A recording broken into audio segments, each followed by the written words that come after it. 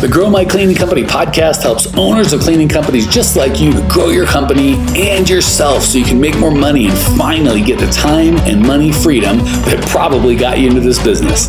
Discover how to automate and create systems that allow you to grow like crazy without losing control. If you dig the show and want to show some love, subscribe, rate, and review on iTunes. It really helps. Enjoy the show. Hey, Clean Nation, Mike Campion here with, I know you're going to get frustrated because we've had like 9 Toufiks on like over the last week. So another Toufik Zaim, just busted chops because I'm so excited. I think I said it right. Toufik Zaim. You did. So for those of you on the podcast, you're missing. If you're expecting an accent and kind of a, just a regular Cleveland looking white dude, it's very big of a letdown. Says he's Middle Eastern, but I don't believe him at all. He's got the name, but none of the looks, none of the accents. Just the American flag doesn't really help. He's got the American flag. He's doing nothing. We're going to talk about that, by the way, because my wife's a big shooter. And when I see that American flag logo, I'm like, this person's probably into guns. And it's always embarrassing because they look at me and go, oh, you really into guns? I'm like, no, my wife's like super into guns. So I'm like, yeah, that's not usually how that goes. Yeah. So the whole thing. Well, Toufik's like, hey, if I could be Middle Eastern and look like a white guy, you could be a dude into guns. We're not having here. Everyone's welcome. So anyway, super excited to introduce you, to bring you my new friend Toufik. He started On the Spot Cleaners November 2020. We're recording February 2022. So we've got coming up on a year and a half. He's in Toledo. Any background stuff you want to share before we kind of dive into the coaching, my friend? Not really, except for, you kind of hit the nail on the head. That's perfect. That's a great intro. Yes, that's good. Okay, cool. Good at that. I was just, honestly, I would have been happy just getting the name right. A whole intro that's good as a bonus. I was just like kind of excited about the name. All right. So Toufik kept trying to ask this question, or I kept asking him the question before just to make sure we're on the same page. But he kept trying to tell me background. I'm like, no, we got to share with the audience. So I'll just tell you, Clean Nation, I got nothing, no idea. So whatever he says, hopefully there's no cursing involved. We're just going to keep it light. We're going to roll. So what's going on in your world and how can I help, my friend? So right now I'm at the point where I have some employees. I have 3 people that are working underneath me, taking care of all of our jobs at the moment. Just to give you a little background on how we even, who do we service? What do we do? We service strictly multifamily properties, so apartment complexes, and then their office spaces. Those are the only 2 types of cleanings that we offer. And I used to manage some of the multifamily properties in Toledo, Ohio. In doing that, after the 3 years of being in the business, I realized that the cleaning vendor of all the vendors that come in are literally like the worst. Inconsistency, the quality was, also inconsistent. Them showing up was inconsistent. So I saw a huge opportunity and I jumped. I left my 9-to-5, $60K a year job and started this thing.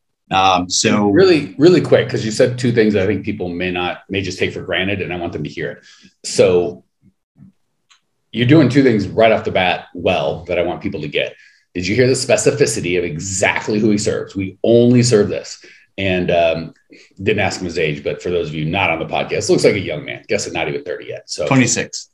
So we got a younger fella on here. A lot of times young guys they can't wrap their minds around the niche, right? Like, oh my gosh, if I don't do this, I'm cutting off a lot of market, blah, blah, blah, blah. And it's like, how many clients do you have? 12. Okay. So what's your niche? 1,000. Okay. You're 12 1,000ths in. Once you get to a couple hundred, let's worry about doing a bigger niche. So right off the bat, I love that you're like, I know who we serve. I'm better at the world, and at least than everyone in Toledo at this exact niche. Boom, that's big. Second thing, which is another thing people miss. I kind of got I was a property manager, so I'm familiar with that. So I serve property managers. That's typically how people go. And there's nothing special about that. I'm a mom and my house is dirty, so I clean for other moms. I'm a this and I'm comfortable with that. So there's nothing special about that. There is something special about, he said the magic words.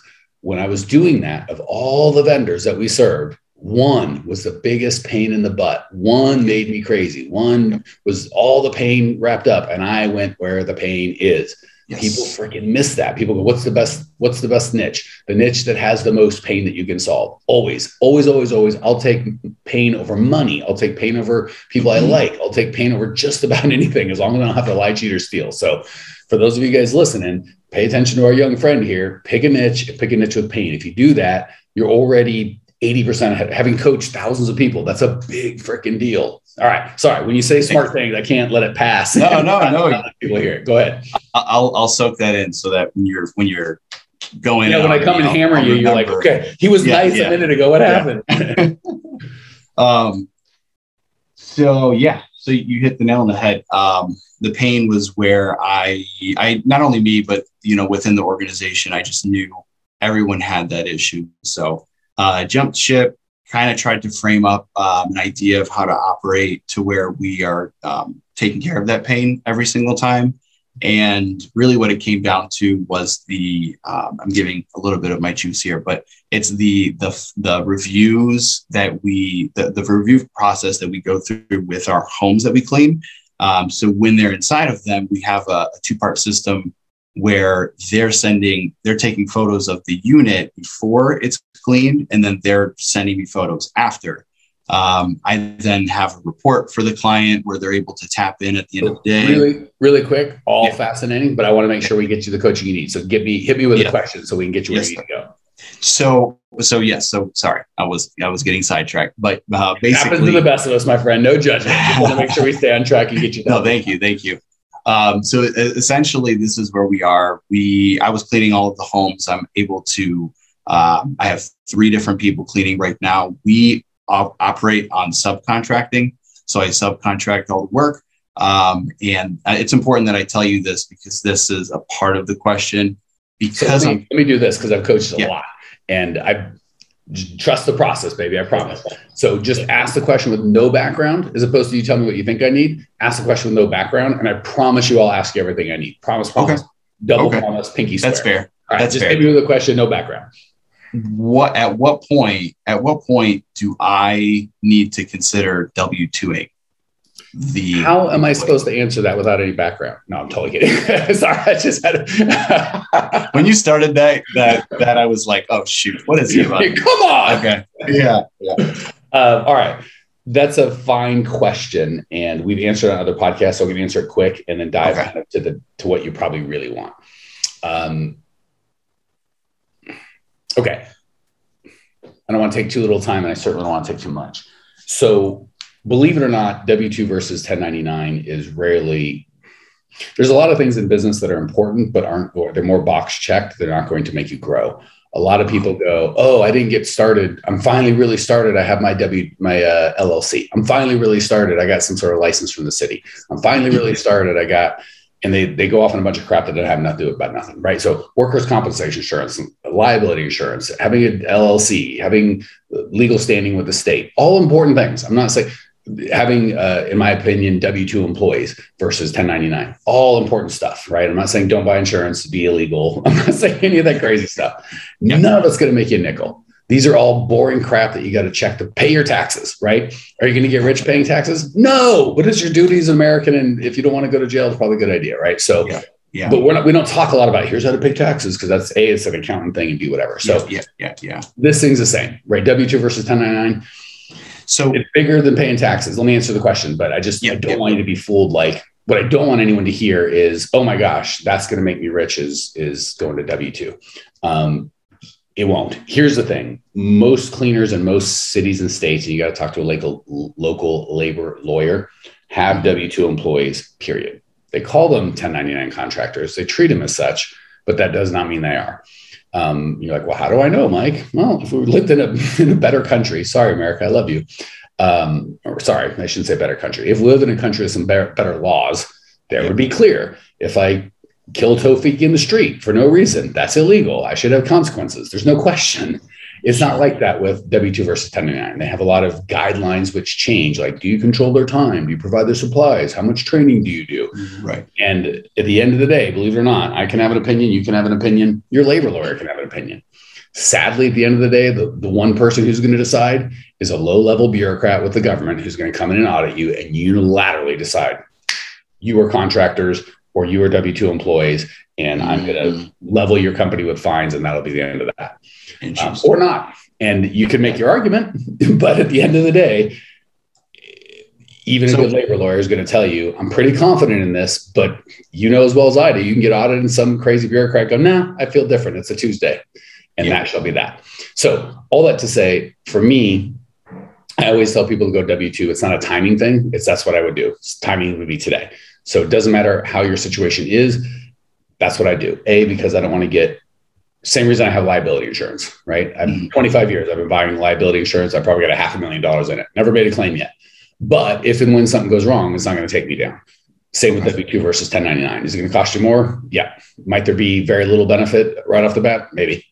But you probably already have W-2 employees. Last thing is, you don't want to compete with someone that's got someone that knows what they're doing. If I came into your market and you had 1099s, I would take all your clients. It'd be so easy. I'd just go, if you don't need workers' compensation insurance, you just have illegal people in here. And if they get hurt, of course, they're going to sue you and they're going to sue him. And if that's okay with you to save a nickel, God bless. And they're going to go, wait, what? I could get sued? It's not legal? Hold on. They don't have, because you know as well as I do, the deal is if they're 1099, they're going to get their own workers' compensation insurance. Not Toufik, of course, because he's different. But every other cleaner I've ever talked to and said, show me proof of your workers' comp insurance for your people because they're paying it themselves, right? 100% goes, obviously none of them have it. So it's like, okay, aside from the legal issues, which is going to allow me to take all your clients, aside from the fact that if and when you get audited, you're probably going to get stuck. On top of that, what if somebody driving to the thing gets hurt or falls off a ladder or something happens, they get hurt? Just from a moral issue, I don't want that on my head. I have 25 years in business, 100 employees. I think I've had 2 workers' comp claims. Thank God it was all handled. I could just be at the hospital loving on my team and not worrying about it. So short answer is it's not going to make any extra money, but now would be the time. I'd like to talk about something deeper and more helpful, but is there anything on that we need, any loose ends we need to first? No, all of that makes a lot of sense. And a lot of what you talk about in your podcast, you do mention a lot of the legality differences and what, where you might end up depending on the scenario. So I know I really appreciate that. I wonder, I guess I was always under the impression that if I had contract workers at some point, I don't know if it's a rep from as far as revenue or just production in general, where it only makes sense to W-2 everyone in that sense. No, we can spend a bunch of time talking, but nope, it has nothing to do with that. Okay. Well, that would be like if you get audited to go, well, I figured if I broke the law with one guy, it's no big deal. But where is it? Is it 7 where you get pissed? The auditors go, you're illegal. Like what do you mean? Like I paid most of my taxes. I didn't know you want it all. Like no IRS says most of it's fine. As long as you didn't screw us for more than 20 years. Like there's no magic number. It's wrong. Start it from the beginning. And again, please don't hear me judging. Just I'm here to help you. Right? Yeah, no, I do. I'm coming from more of a place of not as far as taxes go, but as a team. More as a mental strategy for our team moving forward. Has nothing to do with it. Shouldn't, right? On our team, just to let you know, we have some contractors because they are, and we have some, and again, we don't have any cleaners. If I had cleaners, they would be contractors. And we have some employees. I treat them exactly. Let's move on. I don't want to beat that horse dead. So what's the big thing holding you back from the next level? I promise you it's not your 1099, you should be W-2. What's really holding you back? Let's talk about that. Well, the thing that you always talk about, which is holding me back right now, which is the not having enough clients. Okay, now I have enough clients. I don't have enough cleaners, going back and forth. I don't really have a problem with the growth. I'm still in that spot. Like we're still capturing a client every couple of months and then getting another cleaner on top. But making this business automatic is kind of where my head's at. And I guess, the one thing that I try to think of is, well, when I'm not in the business, and I'm really far from this point, but when I'm not in the business, how is it going to run by itself? And that starts hold on. You make it a very common mistake. We don't want to really think about the big thing because it's hard. So we make a bunch of other garbage that doesn't have nothing to do with nothing. So the W-2 versus 1099, to me, that's a red herring. Yeah. I do think you should switch to W-2 sooner or later, but that's not magically going to fix everything. Right. And I want to say what you said, because I've talked to enough cleaners, and please don't hear me picking on you, but hear me. This is perfect because this is what you said is so common and other people are doing the same thing. And I want to put a spotlight on it so they don't do it. You said what you wanted, but you're afraid to say it. So you backtracked. I'd like to grow. I don't have if I'm afraid I don't know how to get customers, I can't get employees. If I don't have employees, I can't get customers. So I'm not growing like I want. Period. Hard stop. That's the truth. Comma. But we still get a customer now and again. It's not that big a deal. And now let me make up this other, because I don't really want to deal with that. Let me talk about a bunch of other garbage. It doesn't matter, because if we deal with that, you're going to ask me to do hard things. Mike and I want to do hard things. So here's the good news. I don't get a vote. I don't know nothing of your business, right? I can just give you coaching and you get to go. F it. If that's what I got to do, Mike, forget it. I'll stay where I'm at. I'll keep my growth. God bless you. You can do whatever you want. That's fine. But what I don't want you to do is make up a bunch of non-problems as problems to dodge the real conversation you need to have with yourself. So the real conversation is, where do I want to go? And don't pad it. A lot of people do that. Well, I'm still cleaning, but I like cleaning. Well, I'm growing. And in my heart, I know this isn't what I feel God put me on the earth to do. And I'm not living my best life, but that hurts too much to talk about. So, well, I'm still growing. So don't pad it. Let's just have a real conversation. Is it money? Is it time? What's the number one big thing you want differently out of your business that you're not getting? Period. Don't give me the, but it's okay because it's not that big a deal. Like, talk to me. What's your problem, man? I know. It's hard to define for me, because I guess that's my biggest question is, what's holding me back? No, I didn't. Hold on. I didn't ask you what's holding you back. So see how we changed it. And this is where a coach can help. And I was kind of busting your chops of what's your problem, but what's the number one thing your business is not giving you in your life that you want? Not what's holding. So by the way, this is what they all do. They all go to the solution part. What's holding back? How do I fix it? Hold on. Everybody wants to do that. I want to get to solution, but I haven't clearly identified the problem. And then they wonder why they try a bunch of random crap that isn't really, they're still unhappy because they really never got what the problem was. So they solved the problem that wasn't the real problem. I'm just talking about the problem. What's the number one frustration you have right now today with your business? Time, money, growth. Talk to me. Time. It's definitely time. How many hours a week? Is it quality of time or quantity of time? Either it's the quality of time. Okay. So quality of time. What you're doing in the business you don't enjoy. So I don't feel that I'm effective with the quality of time that I'm spending a lot of time with my cleaners, showing up after, some of their cleanings, really reviewing a lot of their work because of the standard that I'm holding with these clients. I have to keep it at that level. So I find myself spending a lot of time doing that. And I don't know, sometimes I don't feel that I'm effective enough in the time that I'm there to really keep those standards in their head moving forward as they're going through the homes. So those are two separate problems. Neither are wrong, but we want to be clear.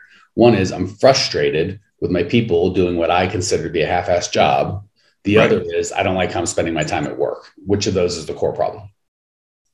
The core problem is the quality with the cleaners. Okay. So the beautiful thing is we could solve a lot of different things, but right now, and if you're just like, my business is stuck, I can't hire, I can't get enough employees, I'm stunted, we can say all of these things, and they're all fine to solve, but we can't solve them all at once. Mm-hmm. If the number one thing, and we don't have that much time, so I can't dive deeper. If we were one-on-one and we had more time, I would poke you a little more because I don't think that's it. But I'm just going to take you at your word and assume the quality is the problem. That's an easy problem. Or an easier problem than I'm stuck. I can't hire. I did W-2. My quality is bad. I don't like how much time I'm working. We can't get enough customers. See how we spin and spin and spin. And what happens is we think about a problem like, oh, that seems too hard. So we jump to another. And that seems too hard. So we jump to another. And then we just go round and round, which feels awful, but we never have to really do any work. So I would pick the one problem, and when I say problem, I mean with your business, I mean with you. So what I hear you saying is, I personally, Toufik, don't like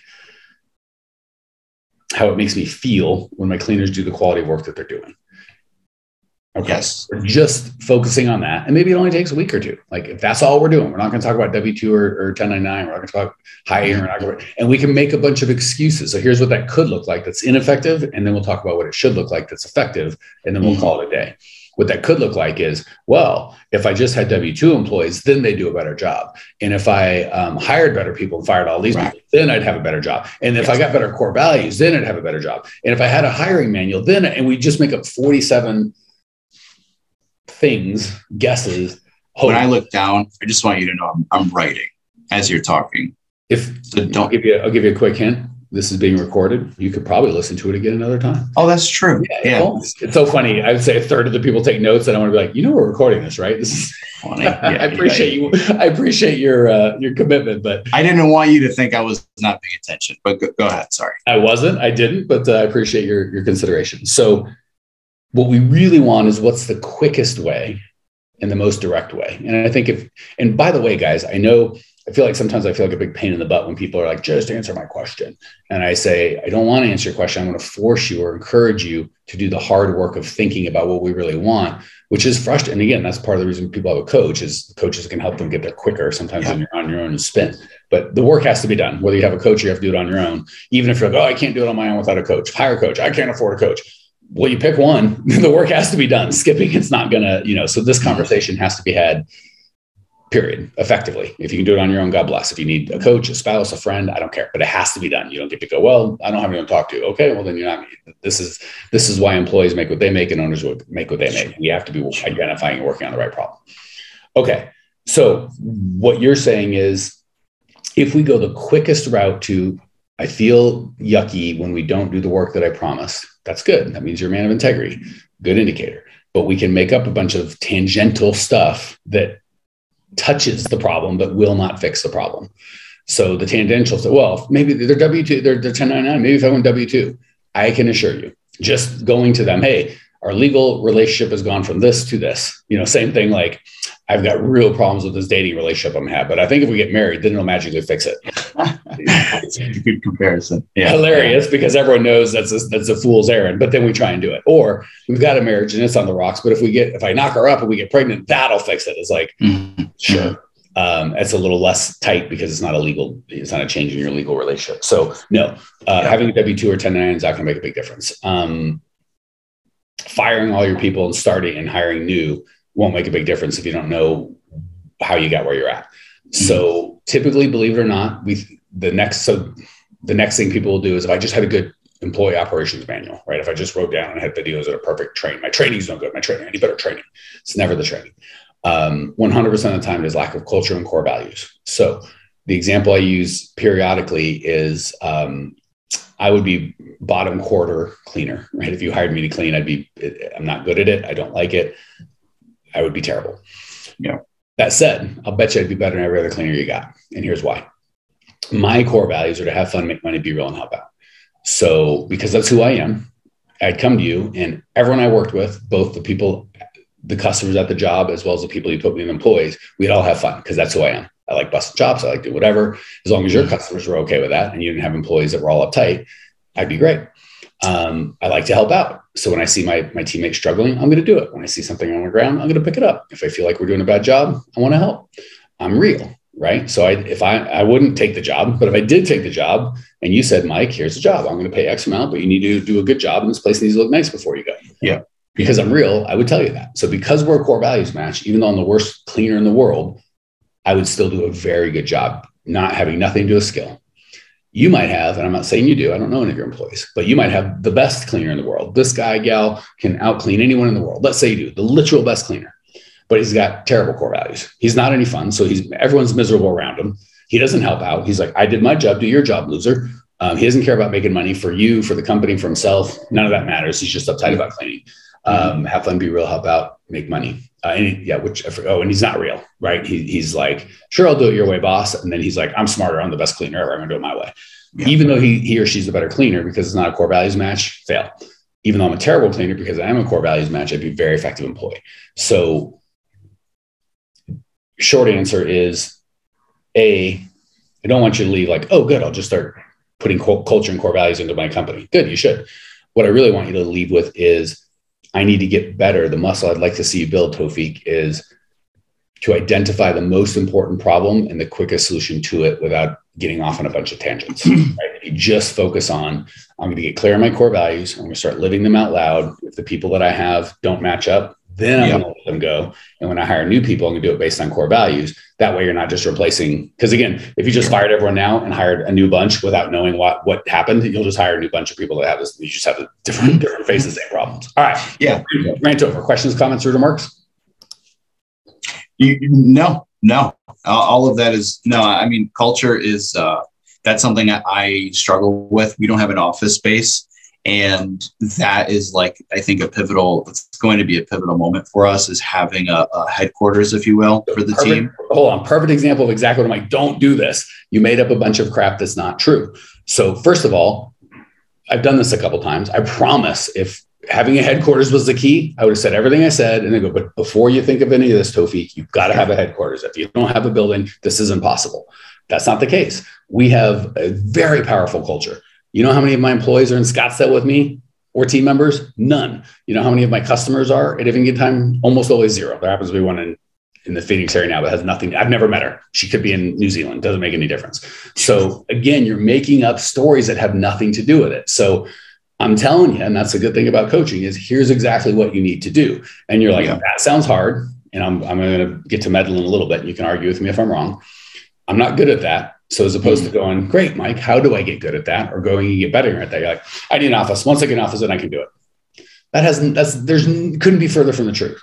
But if that's the reality you choose to inhabit, then that shall be your reality. So I want to encourage you, Cleaning Nation, that's exactly what owners do that struggle, is they make up other problems that have nothing to do with that. And they blame it on that because it's easier to go, if I had a space, then I could do it. Then go, all right, well, I'm 26. I'm not good at building a culture. I guess that's a skill I need to get better. If I really want to take it to the next level, and you might go, I'm not willing to do that. Stay where you're at. It's okay. But we don't want to make, if I just had a W-2, then I'd be it. If I just had a workspace, then I'd be good. If I just could pay more, that would be good. If no one wants to work in my area, I could give you a dozen of them because I've heard them all. So, all right, we've got a wrap. That said, questions, comments, or remarks before we move on? Nope. So if he's like, no, last time I had a question or said something, you yelled at me. I don't want to say it. He may be dumb, but he's not stupid. No. This is a huge learning curve. So no, I mean, there's a reason I'm on this call. So please continue. I love this, all of this. Cool. And I want to encourage you, Cleaning Nation. My wife's an artist. And when it comes to art or cooking, guess who's in charge of my house? It would be my bride. She's really smart. You know how coachable I am? Completely. Because I know what I don't know and I have no pride. I'm like, I don't care. I just want to do this thing right. So the attitude that Toufik's got, and again, it could be easy for you old to go, well, he's young. Blah, blah, blah. Okay. That's a story you could tell. I'm 47 and I like to think I'm pretty smart when it comes to some things. You know why I'm really smart? I asked a bunch of stupid questions from a lot of smart people and I shut up and listen. So, and I still ask a bunch of stupid questions from people a lot smarter than me in a lot of different areas. So I want to encourage you guys, that attitude of I'm here to learn. I want a different, as soon as you get more committed to a different result, then you can get committed to protecting your pride or your ego or your, I want to do it my way. That is when the results start happening. Keep in mind, it's your business, not just Toufik, but Clean Nation. If you're like, I don't want to do it. I want to do it my way. And I don't care if I grow. Then do whatever the hell you want. What am I here to yell at you for? But if and when you want different results, you got to be open to doing different things. All right, Clean Nation, we went. This is like a whirlwind because I feel like I got so much to say and I didn't want to go long. If you're like, I would like more, that was helpful, but I need more. We've done 700 podcasts. I've written 2 books. There's a 15,000 member Facebook group. We have a ton of free resources. GrowMyCleaningCompany.com. Check it out now. GrowMyCleaningCompany.com. I will see you there. Well, here we are at the end of the podcast and you made it. Great job. I've got a little bonus for you for sticking through with me. But like I mentioned before, if you got value out of this podcast and you want to show a little love, subscribe, rate, and review on iTunes, Spotify, wherever the heck you're listening to this thing. Share with a friend, share the love. And as a special thank you for those of you that stuck with me to the end, how about I give you my personal phone number so we can text? It's a great way for me to get to know you, your business, your goals personally. So shoot me a text now, 602-932-6431. 602-932-6431. I am the only one who responds to these texts, and I will personally respond to everyone I possibly can as long as this number is manned. Don't know how long we're going to keep this at the end of the podcast, so grab it now. 602-932-6431. Give me a text. Say hey. Can't wait to meet you.